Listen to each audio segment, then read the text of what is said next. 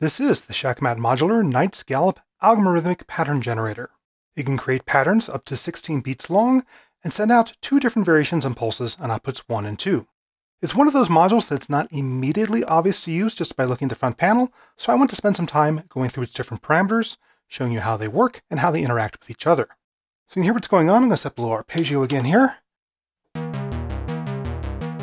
Just to make it less annoying to listen to, I'm going to remove the automatic panning and a bit of the filter sweep. The two main knobs are to set the length of your pattern and how many pulses are spread out during that pattern. These also have control voltage inputs. The length can be from 1 to 8. You can also double that by pressing Mode and then Table, lighting up the yellow LED next to length, saying you can now go from 9 to 16 beats long. Let's start at 8, and then I'll show you the value of longer patterns. Pulses can go anywhere from no pulses for the entire pattern to just 1,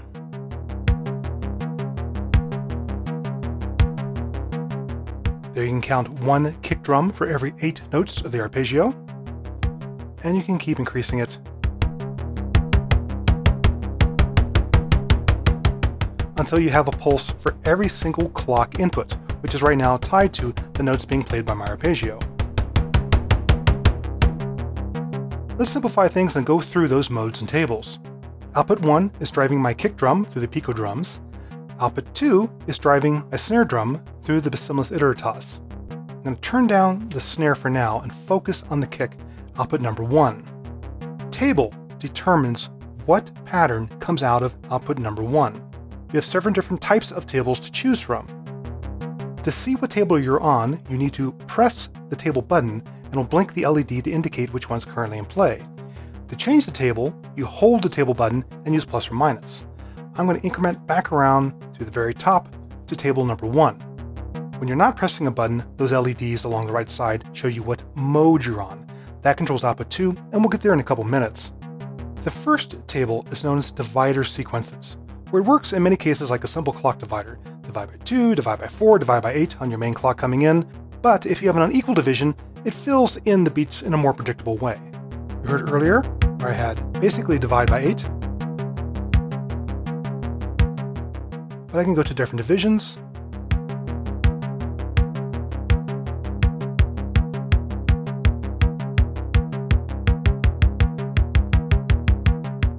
As I mentioned, when you don't have an exact division that fits into your length, you come up with some interesting patterns. There's a constant beat there. And there's 3 pulses for every 4 beats. Now my length is 8, and I find that that gives me kind of repetitive patterns. A nice feature of the Knights Gallop is that if you extend into, say, a 16-beat long sequence, the Knights Gallop will do different things for the first and the second 8 beats. So I'll press Mode, then tap Table to double my length. So you hear where one half is a very straight disco beat, and the second half is that dut-dut-dut. So I generally find it more interesting to use 16-beat patterns for the Knights Gallop, or at least ones longer than 8. You can go ahead and use 10, 12, etc. The second table Knights Gallop holds Euclidean patterns, and Euclidean has been quite popular lately. It's based on a very interesting paper that demonstrated if you use a particular math equation which spreads out the beats as evenly as possible across a pattern, and then uses some interesting math to fill in the remainders, the leftover beats. Like if you're trying to fit 6 beats into a pattern 16 steps long, you get a lot of world rhythms. So let's go ahead and change the table by pressing the table button, verifying I'm on that first table, and then incrementing the second table. Again, let's verify which table I'm on. And here already has more interesting syncopation than the straight divider. You need to sparse for beats. As this is trying to evenly space out the beats, it can get a little similar to a divider pattern, but more beats can make it more interesting.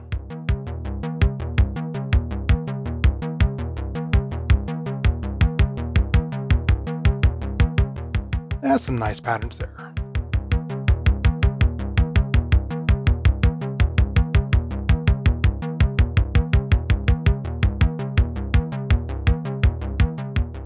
Now, what the folks at Shakmat Modular found out is even using the proper Euclidean equation, you can still end up with some pretty boring patterns here, where we're evenly spacing our pulses throughout the pattern, and then we're back to just a simple divider pattern.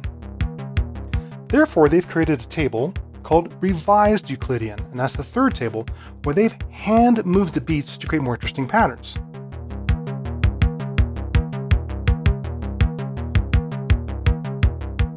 There's a nice doubling up of the kick there. And again, you can play with different number of pulses spread out across the length of your pattern.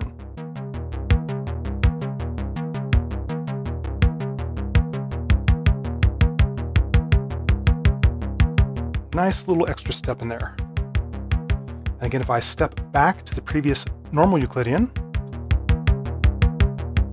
you hear where it's just very repetitive. The Revised Euclidean, they moved a beat to make things more interesting. Now there's a fourth table called Anti-Euclidean. Euclidean tries to make even spacing in between the beats. Shakmat's Anti-Euclidean tries to maximize the space in between beats, so you get even more interesting syncopations in your beats. So I'm going to go to the fourth table. So it's trying to open up more spaces in the pattern, and by doing so, it crowds together beats to create more rolls. Let's go to something slower.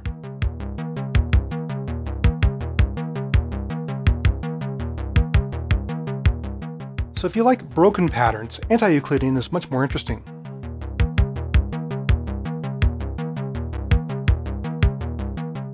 Nice, almost stutter feel to that.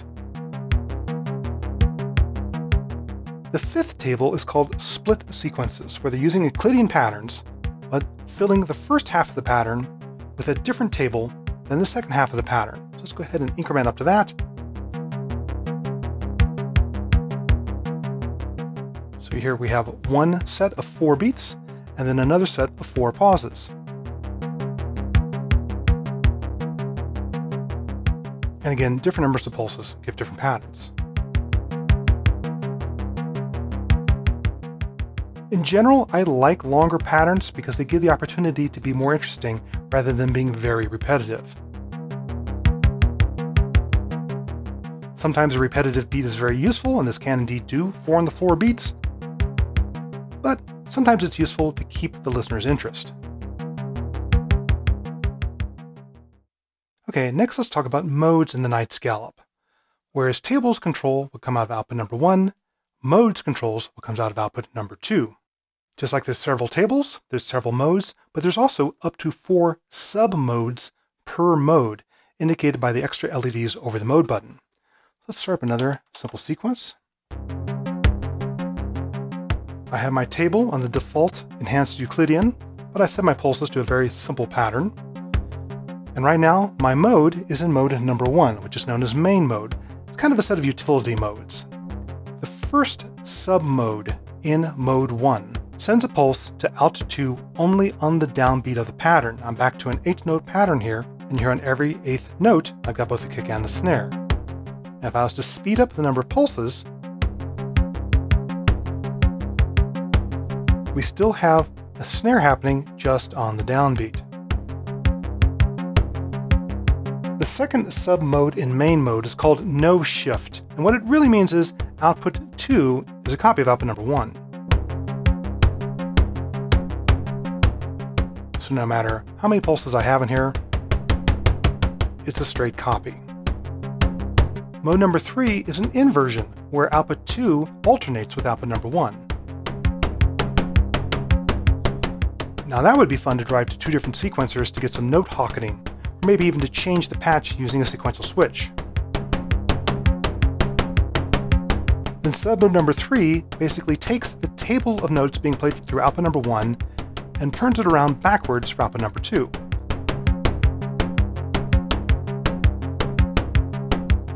So now as those 2 different patterns line up, you get some interesting syncopations. And then I'll go back to the first submode, where output 2 is just the downbeat, or the reset. To change modes, it's very similar to changing tables. You press and hold mode button, and again use plus and minus. I'll increment to the second mode, which is known as compute mode. This uses a variety of different math algorithms to derive output 2's pattern from output 1. In the very first submode, basically half as many pulses are being sent out 2 as out 1, so you get a simplified, almost half-time feel there. We'll go to something faster. And you really hear how that snare, output 2, is lagging behind now. It's not nearly as active. As you increase the number of sub-mode in mode 2, things get more complex. As I go to sub-mode number 2, now you get the same number of pulses out of both outputs, but the length of the pattern on output 2 is half as long as the length of the pattern out of output number 1.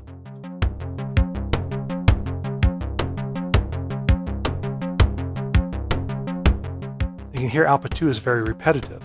I can lengthen my pattern up to 16 beats by pressing mode, then tapping table. By using a pattern twice as long, at least I get some more variation. But this submode basically simplifies output 2. Mode 3 is far more interesting though. It performs some math, which is all detailed in their manual, which basically throws a divide by 3 on the number of pulses coming out of output number 2. As a result, you get some more interesting syncopations.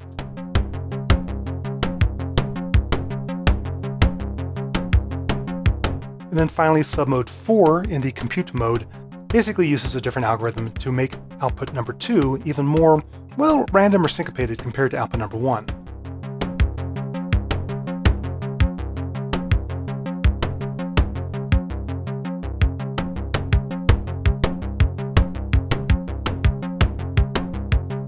I'm going to change up my arpeggio a little bit, and then go to the next mode, which is called random mode. This is where you get random beats out of output number 2, added to or subtracted from the pattern coming out of output number 1 to create little fills and little trills and also little dropouts. I'm going to go back to the first submode, then change my mode button to mode 3. In random mode, the first submode is very basic. Output 2 is a copy of output number 1. The second submode basically throws in the occasional fill, an added beat or a dropped beat in output 2 compared to output 1.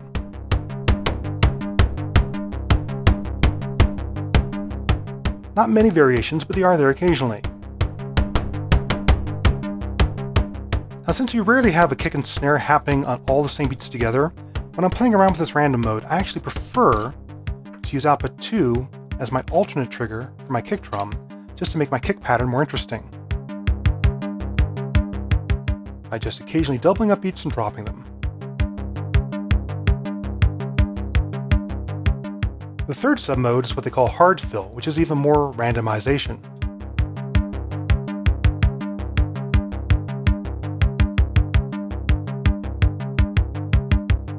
Still based on the pattern going through output 1, but with more variations happening. And then submode 4 is what they call full random, where basically the pulses setting is a probability of how often you're going to get a beat out of output 2 per input clock. Very few. Still very random though, to a lot.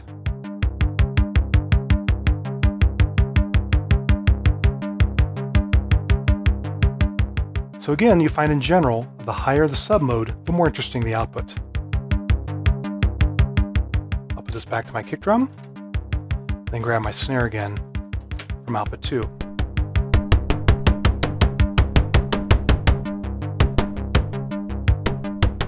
Now the snares just add occasional accent. I'll put my pattern back up to a nice long 16 beats. The fourth mode is what they call dual mode, for those people who like to play with different timings against each other. You can set different lengths and different number of pulses for output 1 and output 2 and have those two patterns play off of each other. I'll go ahead and set this back to the first sub-mode, and then increment my mode to dual mode. You notice as I change modes, it automatically put the length back down to 8, doesn't have a 16-beat pattern. And the LED above mode indicates which output you're about to go edit, output 2 or output 1. Now they've done a funny thing with the knobs here where they don't want things to jump as soon as you touch a knob. So you have to basically turn the knob past its prior setting before you start editing. I just tend to take the knobs through their full length. So let's say for output number 1, I'm going to move it down to a length of 4. And then for output 2, I'm going to change it to 5.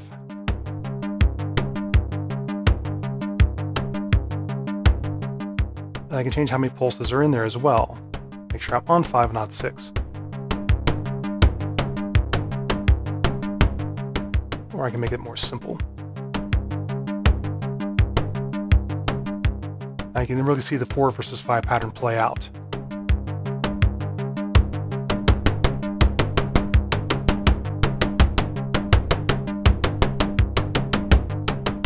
You have a lot of fun with different timings there. Like I might turn this back down to 4. Now you see they're using the same length pattern. And then go back and edit number 1 to be, say, 3. Creates more of a traveling pattern as you have 2 different lengths playing against each other. Finally, the 5th mode is record mode, where you get to create your own patterns. I press mode, then press plus to go to that 5th mode. Initially, there's nothing loaded. LEDs off for sub mode means you're playing back what you've recorded. LEDs on mean you're about to record. I set a useful pattern, like 8, or even 16 long. My pulse density doesn't matter anymore since I'm about to hand enter my beats and go into record mode. And play back.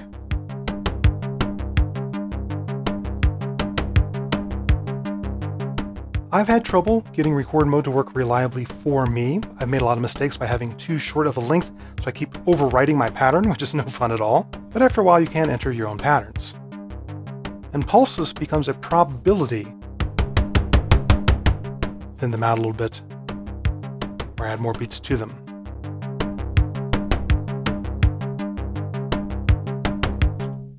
So that's the Shakmat Night's Gallop, a fun little module to go ahead and create more interesting patterns than you might want to hand program on a step sequencer.